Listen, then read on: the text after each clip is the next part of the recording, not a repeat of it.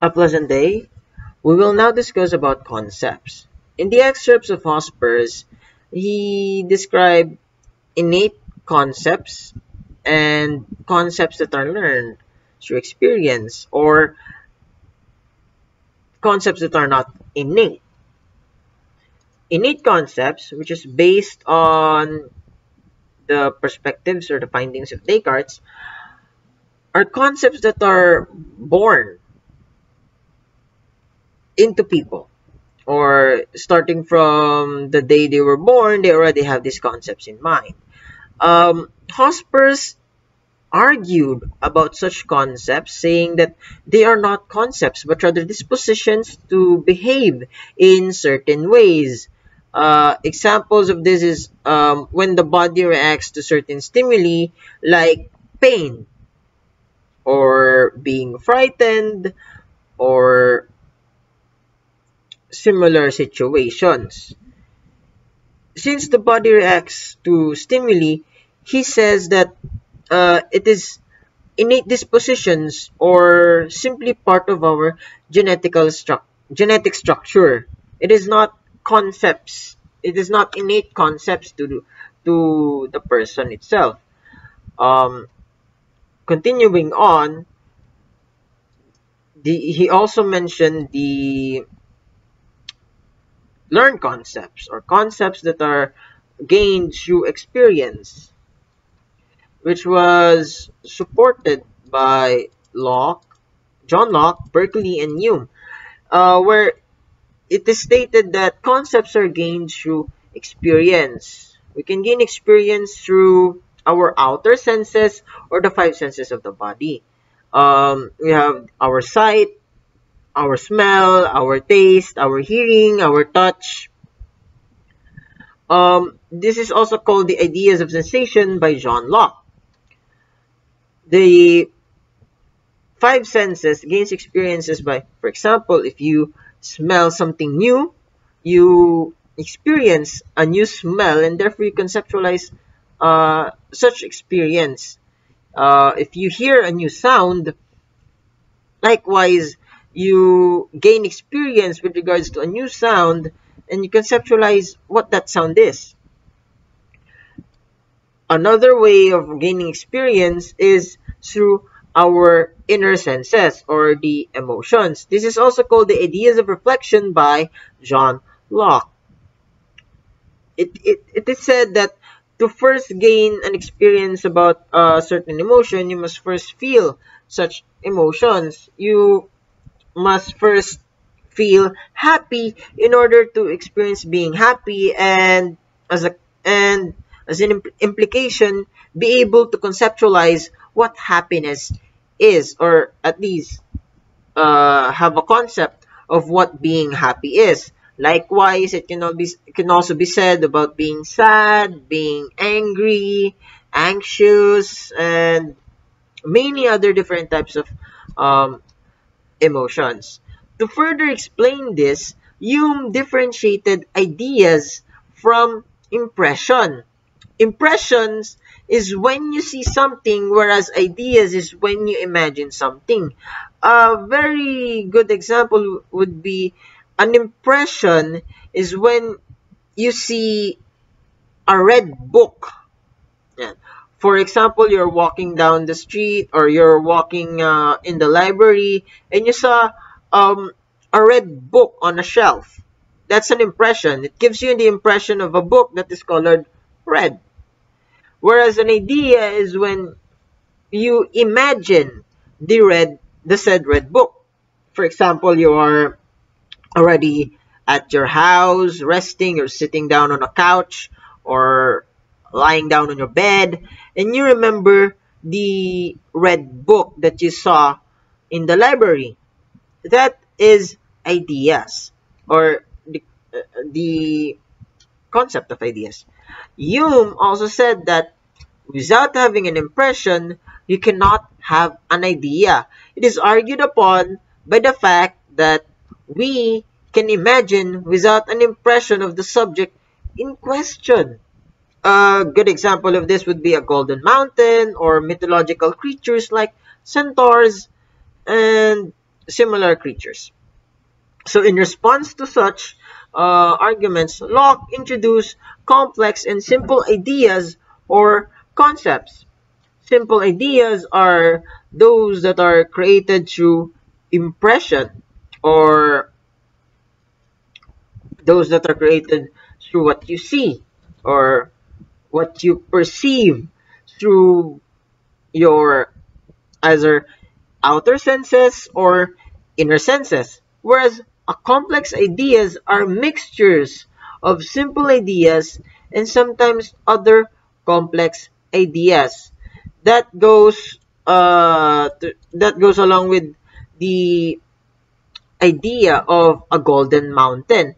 We have the impression of the color gold, or gold itself as a metal, and we have the impression of a mountain, what a mountain looks like, and its structure. So in order to make the idea of a golden mountain without having first an impression of a golden mountain, we simply mixed our impression of gold and mountain. Therefore, once mixing it, we come upon the idea of a golden mountain without actually having an impression of a golden mountain. Yes.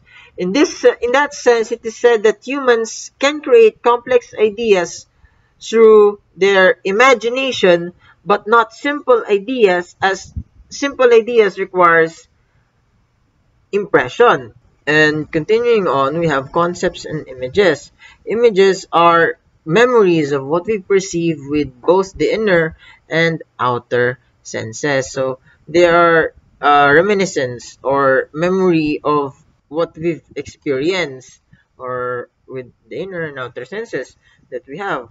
Whereas concepts are those that can be similar yet different, can also be very different from images, because they can be within the grasp of our senses or completely away from our own senses. So, um, for example, of those that is within the grasp of our senses is, for example, the concept of love. We for some reason we have an idea about what the concept of love is. We have experienced, or say most of us have experienced, love, the emotion of love. Therefore, it is within the grasp of our senses, particularly our inner senses. An example of a concept that is outside the grasp of our senses is ultraviolet light. Ultraviolet light is not an emotion, therefore it's not in the grasp of our inner senses. Also, ultraviolet light is not within the grasp um of our outer senses, because ultraviolet light is outside the visible light spectrum, whereas we cannot see ultraviolet light, yet we clearly have a concept with regards to what ultraviolet light is. Now, according to Hospers, there are different meanings and definitions to what a concept is, all with their corresponding limitations and loopholes. Number one, it is said that we have a concept if we can define such concept. Now, according to Hospers, this is very restrictive or very narrow. Now, to say the least, that we can define simple words like a dog, a cat, left, right, up, and down. But he argued that defining a word is not required in having a concept, whereas defining a word is hard. Even dictionaries and other compilers have a hard time doing so. And some words like sweet, red, and let's say blue are hard to define verbally. Second is that we have a concept if we can use it correctly in a sentence. Although it does not require us to give a definition and only in uniform correctness according to the excerpt, there may be some confusion with regards to how the word is perceived. For example, again, with the most common example in the excerpts, the color red. The color red is perceived differently by blind people, meaning they have a different conceptualization or a different idea of the color red than sighted people.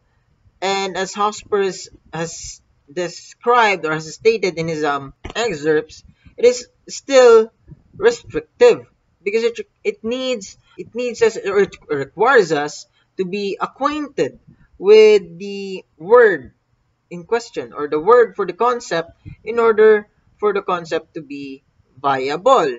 Whereas one can think up of an idea of the concept to without first having a known word for it.